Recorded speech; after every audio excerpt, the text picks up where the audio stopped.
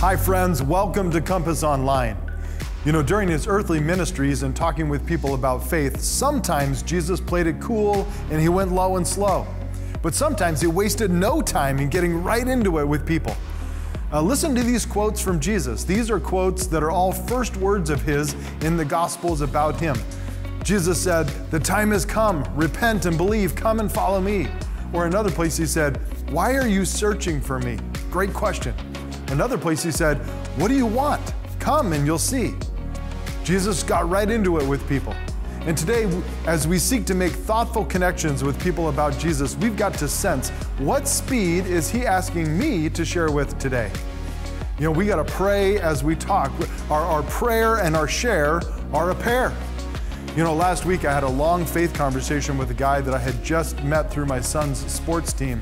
And we talked for over 30 minutes about God and church, but I didn't press him on anything specific about faith. You know, he grew up Muslim and he isn't practicing any faith these days, but I'm praying that we get an opportunity to talk more. But then the next day, I had a faith conversation with a different guy in my neighborhood that I had met before, and we were talking about a whole range of topics until I turned the conversation and I said, "So what's been your faith journey so far?" And we ended up spending 15 minutes talking about his views on life and death and faith. You know, he believes that we turn to dust, and that's that. You know, and in the end, I said to him, "I think you're more special than you give yourself credit for. I believe God says you have intrinsic and eternal value." You know, we'll see how that hits with him in the long run. But how about you? How is your prayer and your share a pair this fall? Are you looking for ways that you could go slow or get right to the point in God conversations that Jesus is calling you to? You know, Jesus modeled this both for us, discerning when to be casual and when to be challenging. And God is inviting you to be prayerful and relational and part of his redemption plan for specific people. Amen? All right, let's worship him together right now.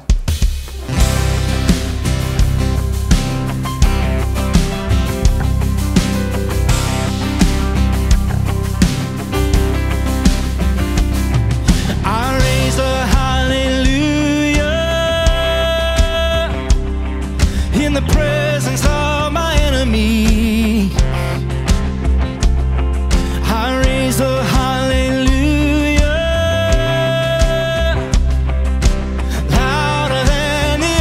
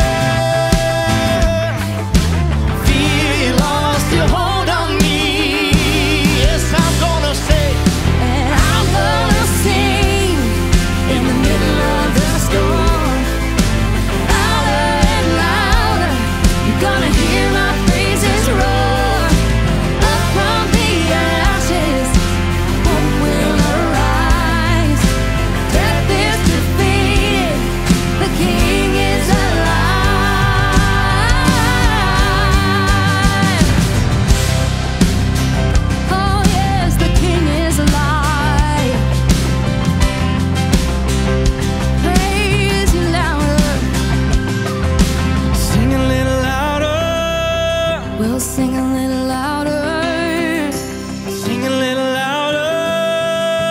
Sing a little louder. Sing a little louder. Sing a little louder. Well, sing a little louder. Yeah, sing a little louder. Well, sing a little louder. Well, sing a little louder. Well, sing a little louder. Sing a little louder. Sing a little louder. Sing a little louder. Well, sing a little louder. Sing a little louder. Oh, we sing a little louder.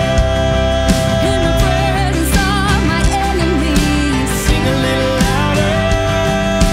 Louder than the unbelief. Sing a little louder. My weapon is a melody. Sing a little louder. Heaven comes to fight for me. Sing a little louder. In the presence of my enemies. Sing a little louder. Louder than the unbelief. Sing a little louder.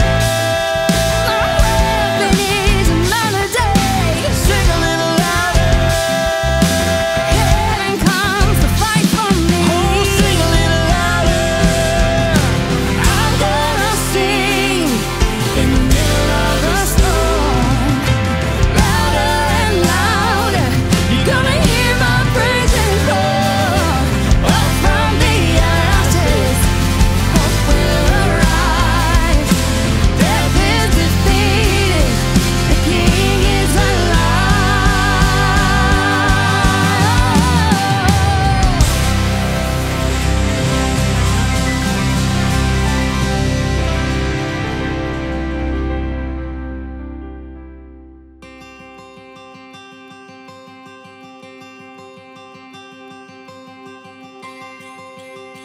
God calls His church to deep compassion for the poor, and we want to answer Him for the good of our cities.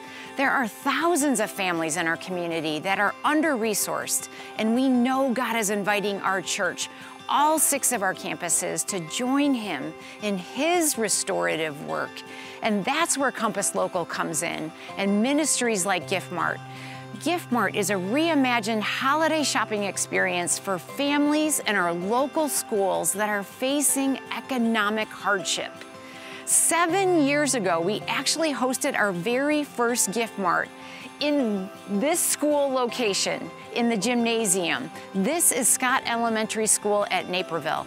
And because of the honoring way in which Gift Mart operates, we now have partnerships with multiple school districts and schools in our area. Districts 58, 200, Districts 203, and Districts 204, which means this year we'll actually be hosting 3 different Gift Mart shopping experiences at our Naperville campus, South Naperville campus, and our Wheaton campus. So here's how Gift Mart works. Social workers personally select and invite the families to come to our church. And then our church family, along with the local schools, provide brand new toys, gift wrap, and volunteers for 3 Gift Mart locations. When we host Gift Mart, we are demonstrating that God deeply cares about all families. Well, probably the question I get asked the most is, why do we need this program here in such an affluent community? But when we take a look at the numbers in the 4 districts, 20% of our students qualify for low income. And that's a staggering 16,000 students over 4 districts, 700 which are homeless. But parents are choosing to move to our community to give their children better lives. One of the awesome things is that on average, we have a 95% graduation rate. We're in our neighboring Joliet at 77%. But then they're also faced with 146% higher cost of living to be here. So as they're stretching for housing, and they're stretching for food, and they're stretching for transportation, it leaves room for little else. In these affluent communities, our Gift Mart families can often feel isolated and discouraged. But the gift of Gift Mart is hope. We provide assistance during the holidays that provides dignity for our families. Gift Mart is a wonderful opportunity for some in our community to to experience the full beauty of Christmas that they might not otherwise be able to experience. He gives them an opportunity to go and shop and spend their money on buying gifts that they've picked out for their children. The gifts are wrapped, so all the beauty involved in opening those gifts on Christmas morning are captured as well. And it's a wonderful opportunity for them to also maintain their dignity as they reach out, as we all do, sometimes need a helping hand. And this is a beautiful program for not only those that receive, but those that give as well. The gift of Gift Mart is hope. And we invite all of you at all of our campuses to join the mission of Compass Local this holiday season by demonstrating the love of Jesus to these families.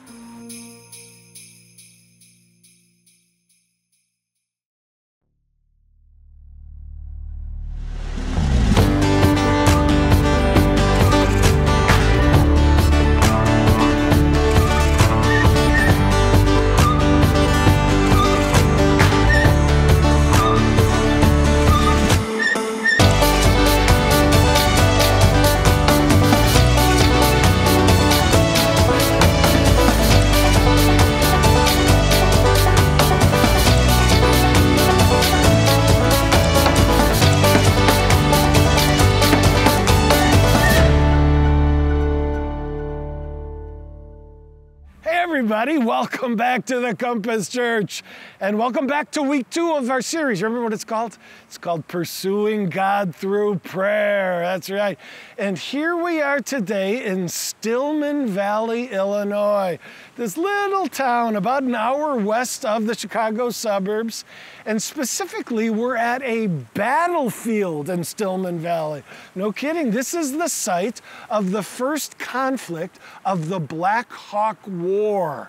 It's also a spot where Abraham Lincoln, the great president, had a pivotal event in his life. I need to tell you what happened. This was back in the summer of 1832 when Lincoln was a young man, only 23 years old, working in the general store in the central Illinois town of New Salem.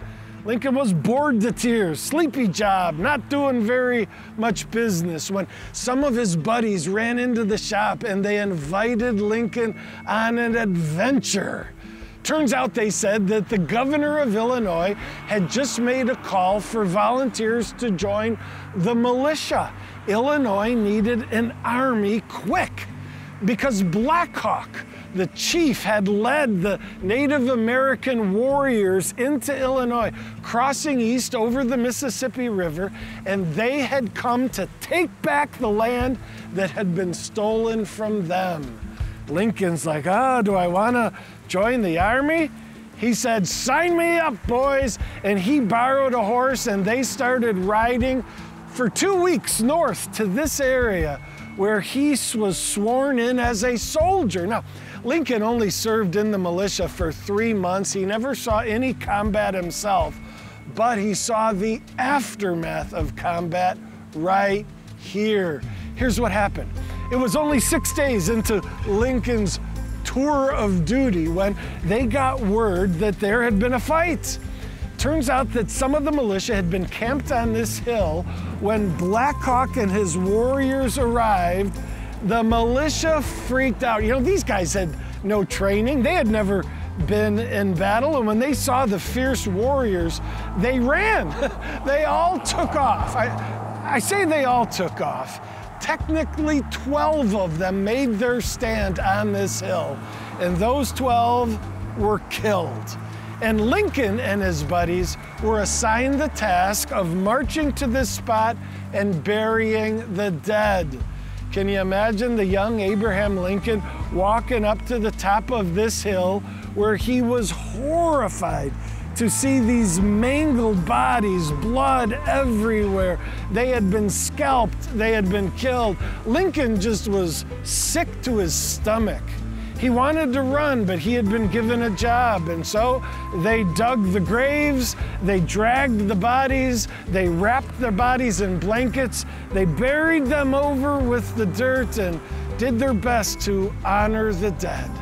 And this experience was formative to Abraham Lincoln. He was going to experience war at its worst. In fact, he was president during the Civil War, which was the bloodiest war in American history.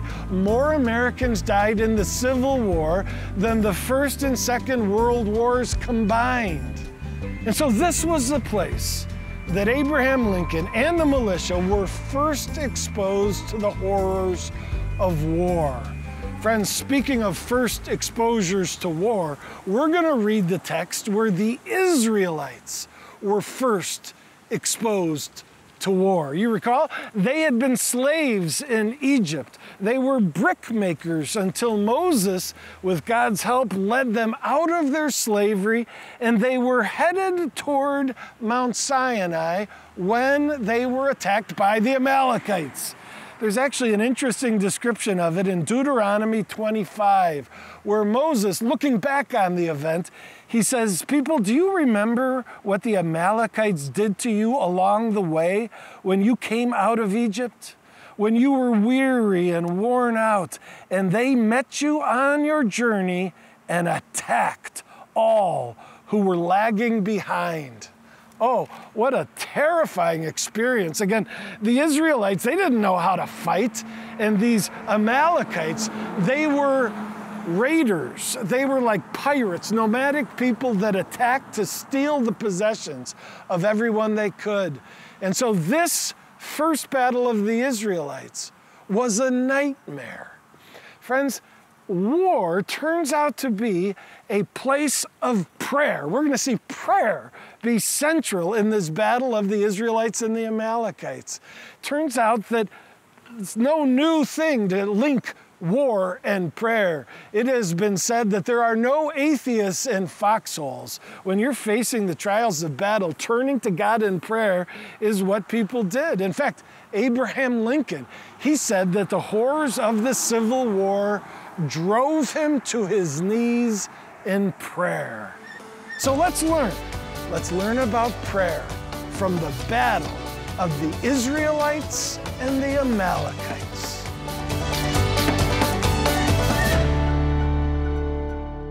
So the main account of this battle between the Israelites and the Amalekites is in Exodus chapter 17, starting in verse 8. It says, "The Amalekites came and they attacked the Israelites at Rephidim."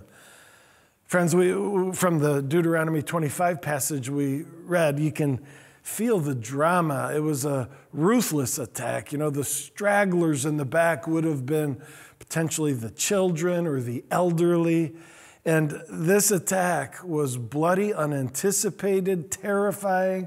You've got battle-tested pirates, these Amalekites, versus those who had never fought before in their lives. And it did not start well. But the next verse says this, verse 9, "Moses said to Joshua, 'Choose some of our men to go out and fight the Amalekites. Tomorrow I will stand on top of the hill with the staff of God in my hands.'" Interestingly, when he says, this is our plan for tomorrow, apparently day one was this surprise attack where the stragglers were defeated. But as often happens in the case of war, they fight when the sun is up, and as the sun sets, the sides regroup and then go at it again the next day. And apparently, day one was a slaughter against the Israelites. But day two, a plan is formed. The plan involves Joshua as commander of the Israelite army and Moses up on this hill. Apparently, Moses is too old to fight. He's like, dude, you know, I don't have it anymore. Joshua, you're going to have to lead the fight. But what I can do is pray. You say, really? Is that what he was doing? Yeah, when he says, I'm going to go up on the hill, I'm going to stand on top of the hill with the staff of God in my hands. The staff of God. Moses' staff was a symbol of God's power, depending on the Lord. It's called the staff of God. Isn't that interesting? Originally, it was just Moses' walking stick. as an old man, he needed a walking stick to lean on. But the staff had become the staff of God. Already in Moses' life, God had brought 8 miracles through his staff. Let me tell you what they were. The first was that the staff itself turned into a snake when Moses appeared before Pharaoh. He said, "Hey, God's power is with me. Watch this." And he threw the staff on the ground and it turned into a snake. That got Pharaoh's attention. 5 of the 10 plagues of Egypt involved the staff. The 5 were the Nile turning to blood, frogs, gnats, hail, and locusts. In each case, the staff was either used to hit the water, hit the ground, or he held it out and God brought about the miracle. In addition to that, when the Israelites were escaping from Egypt, Moses held it out over the Red Sea and the sea split with the power of God manifest through the staff. And then as they were on their way to Mount Sinai, they were out of water. And God said, "Moses, hit the rock with the staff." And when he did, water burst out of the rock. And so the staff has become a symbol of reliance on God to do the supernatural. And so when Moses says, "Here's what we're going to do. I'm going on the hill and I'm going to hold up the staff looking to the Lord," it's a sign, a visible sign of prayer, of crying out to God for him to bring a victory to the Israelites. I can pray. You fight, Joshua, I'll pray. How's that for a teamwork? Now, you should know that this kind of prayer that Moses did up on the hill is asking God for something. I want to clarify. Last week I said prayer is so much more than your gift list, your request list, asking God to do this, that, or the other. And that's true. Prayer at its best is conversation with God about him, about life, about whatever we want to talk to the Lord about. But to say that it's not requests is to go way too far, because requests are part of prayer. In fact, I'll just introduce you to a couple words, one being supplication. A supplication is a prayer of request. Another is intercession. Intercession is a prayer of request. It's a type of supplication, but when you intercede, you're praying for someone. So Moses is going to be praying for Joshua and the army. So this is a prayer of intercession, which is a type of supplication. And so that's really what we're looking at here. Let's see how it went, shall we? Verse 10 says, "Joshua fought the Amalekites as Moses had ordered. And Moses, his brother Aaron, and his friend Hur, they went to the top of the hill." Remember? That was the plan. Verse 11. "As long as Moses held up his hands, the Israelites were winning. But whenever Moses lowered his hands, the Amalekites were winning." Friends, that simple verse has such a powerful theology of prayers of supplication, just ingrained in it. So let's try to understand, shall we? Moses, it's important to pray. So he's up on top of the mountain and he's like, "Lord Almighty, we need you." And as he prays, he looks down and he's like, "Fantastic, this is unbelievable. The Israelites, who don't know anything about war, are fighting with a zeal, with a passion, and an effect. I think our guys are winning." And then his arms got a little tired and he pulled them down and he's like, "Oh, this isn't good. It just turned. The tide turned and now we're losing. Oh, Lord, please help us. Thank you for helping us. Look at that, guys. I think we're winning again. Oh, thank you, Lord." And, "Oh, God, that ain't good." And then he's like, "Oh, God." And all of a sudden it clicks. Moses wasn't the brightest bulb in the shelf, but he eventually realized, maybe he tested his theory. He's like, "We're winning, we're losing. We're winning, we're losing. We're winning, losing." And sure enough, what God was seeking to convey to Moses and all of his people was figured out. You look to me, God says, and I will intervene. I will answer your prayer and bring the victory. You stop praying. You stop depending on me. You start, just going at it in your own strength. And God's like, I will withhold my blessing, and failure will come your way.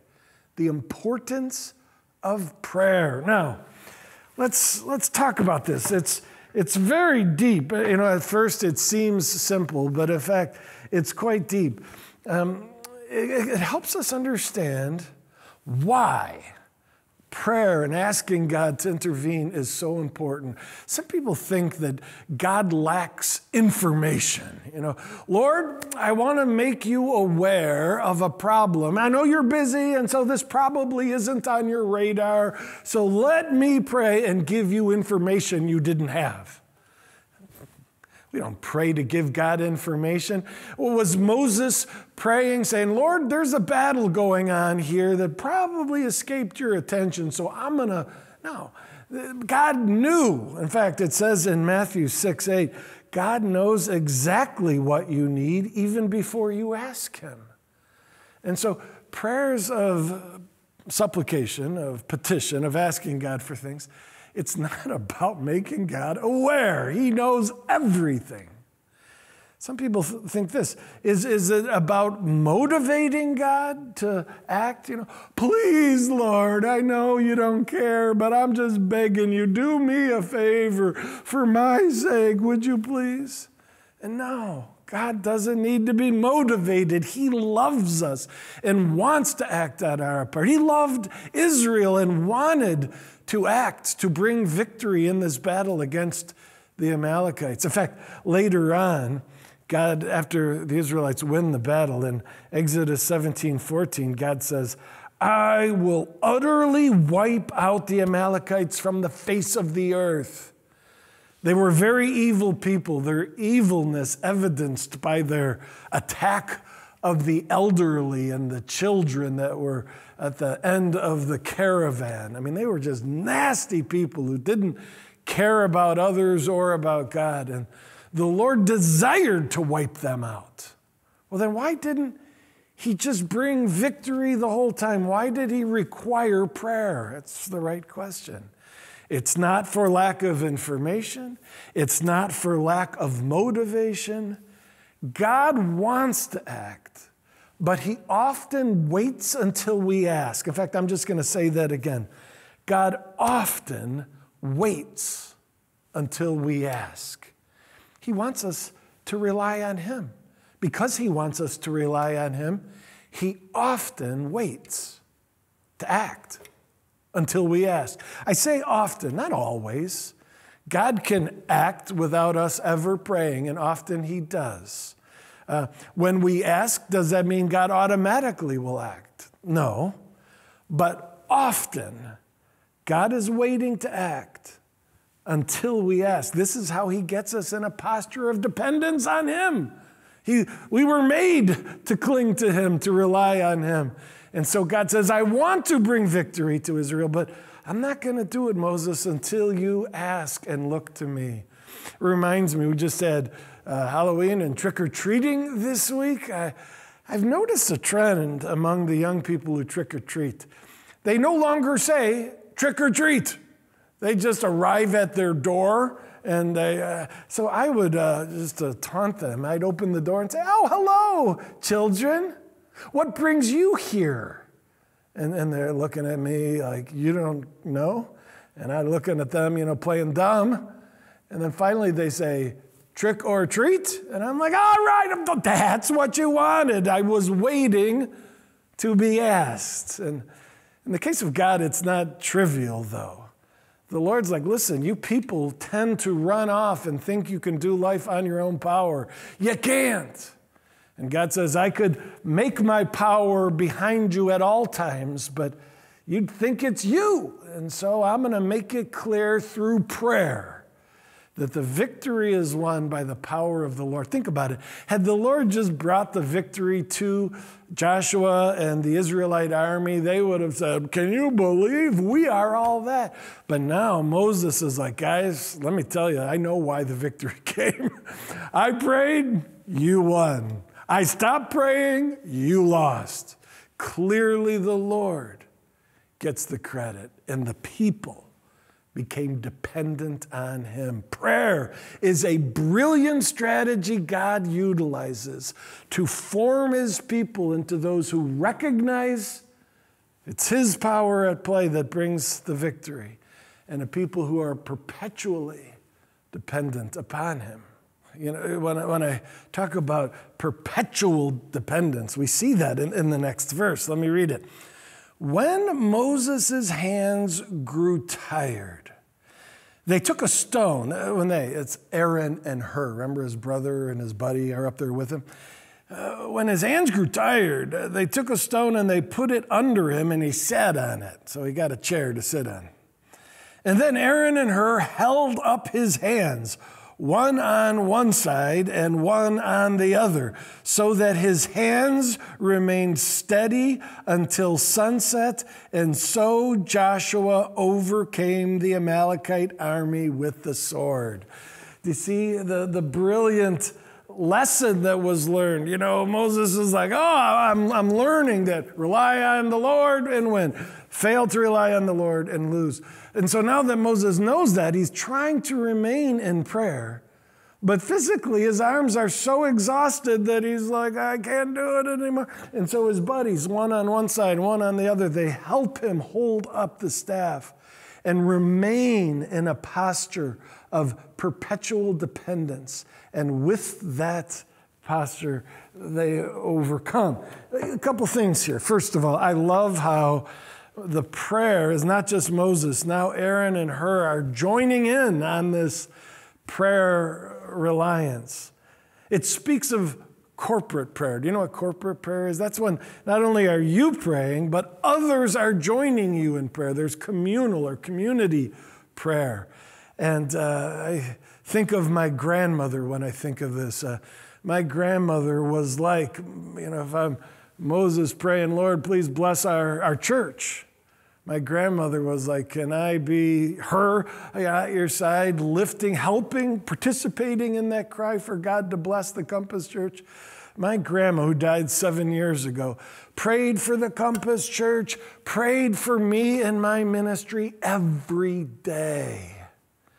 And when she passed away at 99 to go be with the Lord, I lost a prayer partner. I know so many of you pray. I'm told all the time of people who pray for our church daily and for me in particular. And thank you. This corporate prayer thing, a number of us, many of us, coming together with a request. It's what God wants. It's one of the reasons why we have prayer requests on our website. Do you know about that? For years now, we've got a spot. You go on our website, you go to Next Steps, you'll see prayer requests. And this is a place where you can submit a prayer request. You can say, I'm praying for this, but I'd love for others to join in on that. And we've got a prayer team made up of some staff, some laity, and we pray for those prayer requests regularly. Use that tool. During this series, we're going to expand it a bit. You can put in your requests for the prayer team to pray, or you can say, no, let everybody who wants to pray at my whole campus, let them know of my request. You specify who you want praying, but this allows everybody at your campus to go online, click, see those prayer requests that are wanted to be known by the whole campus, and we can hold each other up in prayer in this way. I'm excited to think of all of the requests and all the prayers that will happen through technology during this series and beyond. I wanted to highlight something in the verse that we just read, and that is, his hands remained steady. That's that posture of perpetual dependence. God wanted Moses, Joshua, and the people to all live constantly knowing how much they need the Lord. I like thinking of Moses and his staff. What is a staff? A staff is something you lean on. It's an old man saying, man, walking, my legs are not as stable. I'm a man in need of assistance. My grandmother, who I mentioned, died at 99, 7 years ago. She had a walker. It's kind of like a staff or a cane. And we would sometimes tell her, Grandma, you need to get rid of that walker. You know, you're doing better. You're going to be strong. You don't need it. And she would look at us and say, I love my walker. I will lean on it for the rest of my life. And though we were like, hey, okay, don't mess with Grandma and her walker. I think that commitment she has of, listen, for the rest of my life, I'm going to lean, I'll be weak and dependent upon my help. And that's how we should be with God, to say, you know what? I love leaning on the Lord. I will lean on, I'm weak. I will depend on him both this day, tomorrow, and for the rest of my life. He is my strength and my support. This helps us understand how much should we pray. You know, some people say, is it enough to ask God for a request 3 times? Is that like a vending machine? You put in 3 coins and then you'll get what you want? That's not a vending machine. How much does he want us to bring our requests to him? As many times as it takes for you to be in a posture of perpetual dependence. If you pray 1 time a year, is that going to put your heart in a posture of perpetual recognition that you need God? No. Daily, twice a day, I don't know, you know, however many times it takes for you to live with this awareness that the success in my life is a victory brought by God. And without him, I'm doomed. That humble reliance is the posture of the soul accomplished through regular prayer. Well, I want to tell you a story of when I learned this in powerful expression. Has to do with my early days of ministry. I was a youth pastor. My first 2 jobs as a pastor were to high school students. And it was a train wreck. Friends, the first job I had, I did it for 2 years, and not a single kid came to faith in Christ. It was a small group, but still, I was hoping for somebody to pray to trust Christ. Zilch. The second job I had was a church plant, and so I started with nothing. I had no salary, I was volunteer, I had no students. It was just a little church that didn't have any families with high school-aged children. I didn't have a building. My parents actually opened up their basement. It was an unfinished basement, and they said, Jeff, your youth group can meet there. And so I recruited adult leaders, 4 of them to be exact, and we started meeting in my parents' basement to have youth group on Thursday nights. And at first, it was like, well, this is a little embarrassing. We've got me and my 4 adult leaders with no high school students. And so what I told them is, you know, maybe next week we'll have high school students. This week we'll just focus on leadership development. Week 2, no students. Let's focus again on leadership development.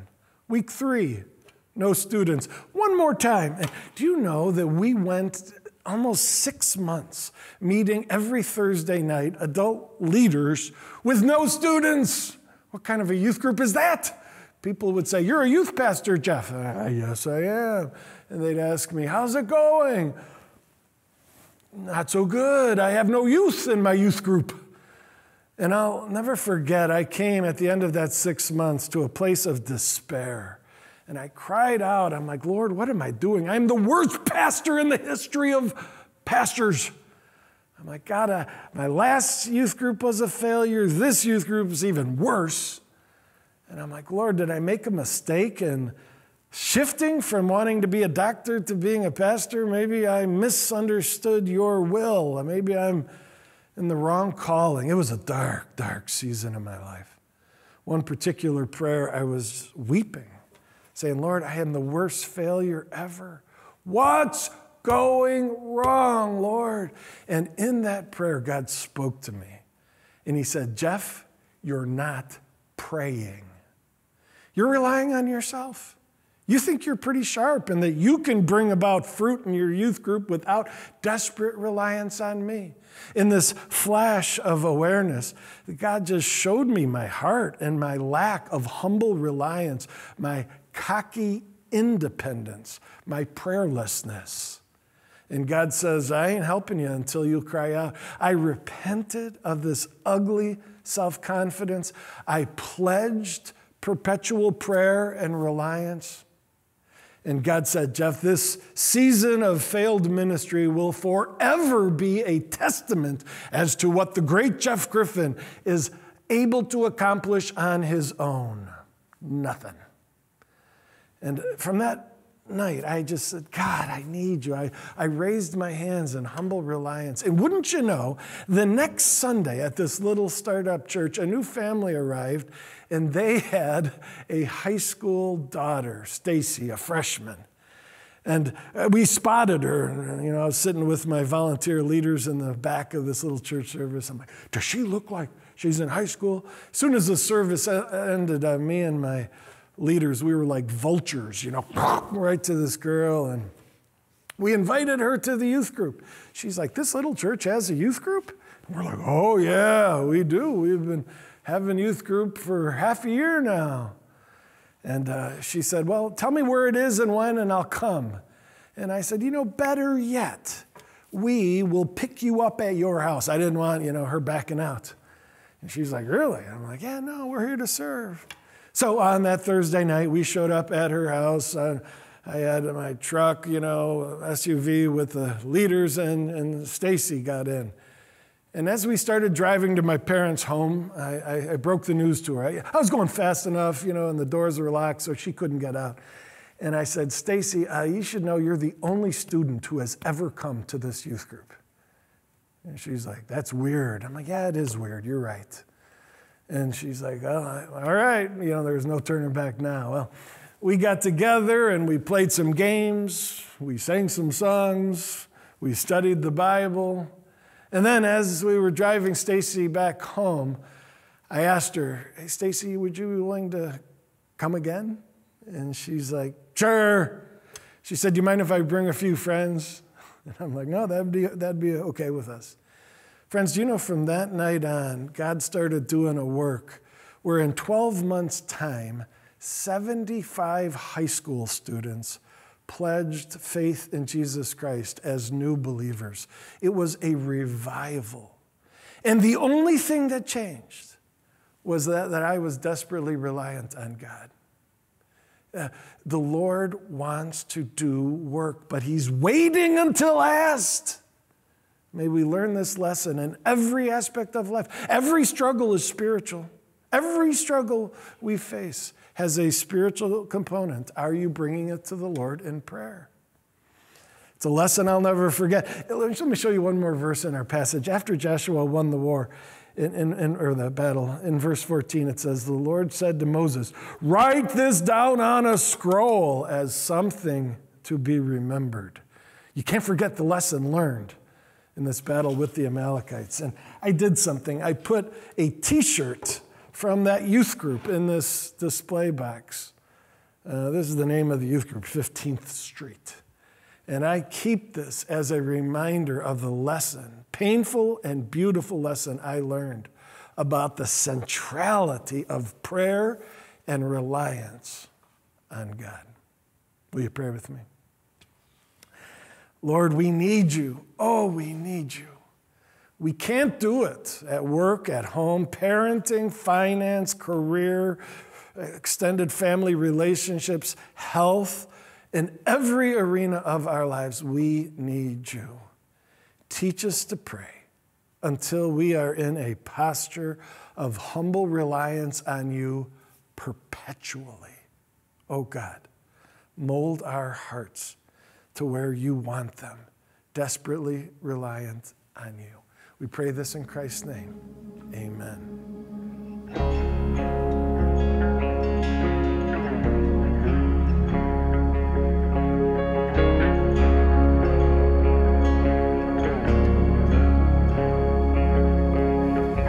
I'm calling on the God of Jacob. His love endures through generations. I know that you will keep your covenant. I'm calling on the God of Moses, the one who opened up the ocean. I need you now to do the same thing for me.